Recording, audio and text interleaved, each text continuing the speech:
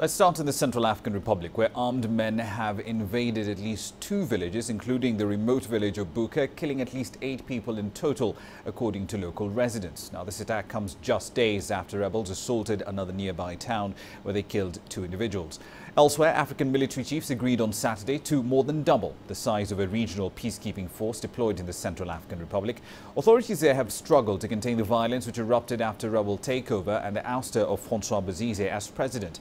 The military heads say the increase in the regional force aims to maintain order and secure the election process. Now, the peacekeeping force is known as FOMAC. It currently has 730 soldiers. But if the proposal is implemented to the letter, there will be at least 2,000 troops on the ground.